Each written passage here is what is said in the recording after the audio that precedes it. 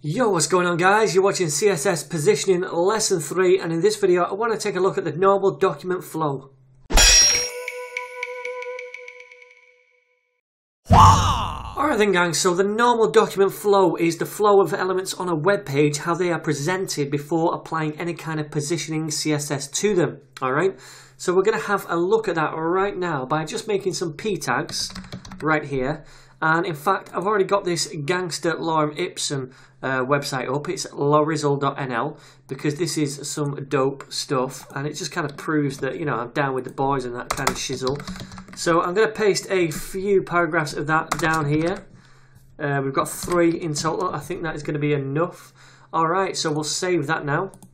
And you can see those are presented right here on the right.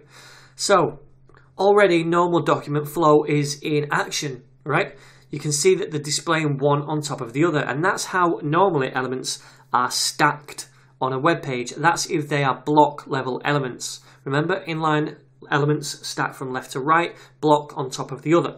All right, so now we could apply some little styles, no positioning styles by the way, just some color styles and that kind of thing.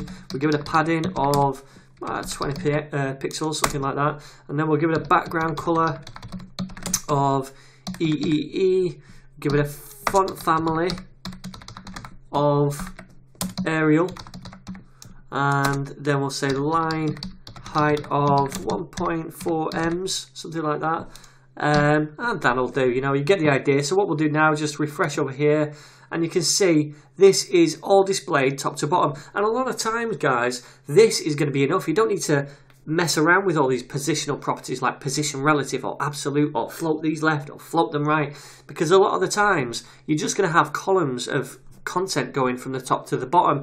And I've done this for a lot of websites where we've got maybe a wrapper in the middle, keeping everything within that central column, and then just stacking things one on top of the other. And very rarely, sometimes, do I need to use all these positional properties. All right, so before we get bogged down with them, I just want you to take a look at the code that you're doing in your web project and just say to yourself, look, do I need to start using all of these positional properties, or can I rely on the normal document flow, which is from top to bottom? Alright, so this has been a really quick lesson just to really make you aware of how elements are stacked on a web page, and that's block level elements by the way, just so you know when you're going forward when you need to use these positional properties. So don't forget to subscribe, like and share guys, and I'm going to see you in the very next video where we're going to start looking at floating elements.